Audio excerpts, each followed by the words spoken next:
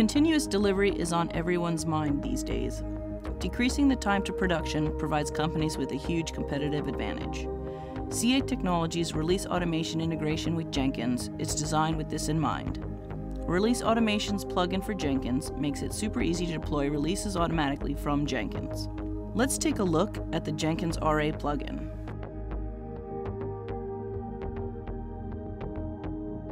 The plugin can be installed from the Manage Plugins section in Jenkins. Here we see that the CA Release Automation deployment plugin is already installed.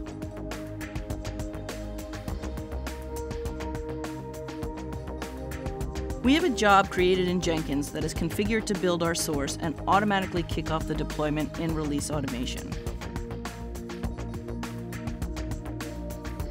This is done via a post-build action run RA deployment.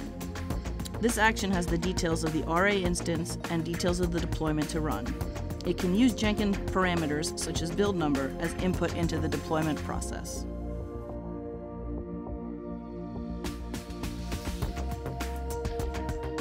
Clicking Build Now, we see a new build is created. We notice the build number is 119. From the console output, we can see that the deployment to Release Automation has been kicked off.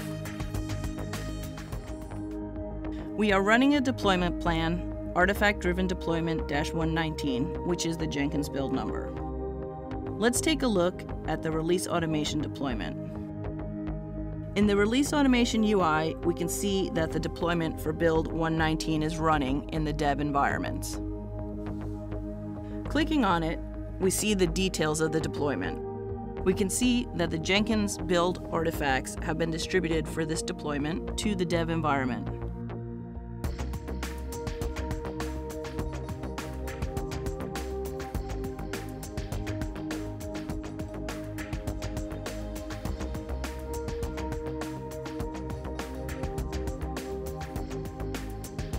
We can also see the steps that make up the deployment logic for our application. In RA, the specific set of artifacts and the deployment logic make up the deployment plan. A deployment plan can then be applied to any environment by running a deployment. This ensures continuity across environments as the same artifacts and logic are applied for each environment. Upon completion, the release can be promoted to the next environment. Let's take a look at the pipeline report.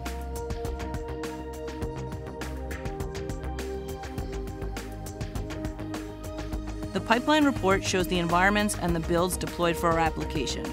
We can see that our build has been deployed to our dev environments.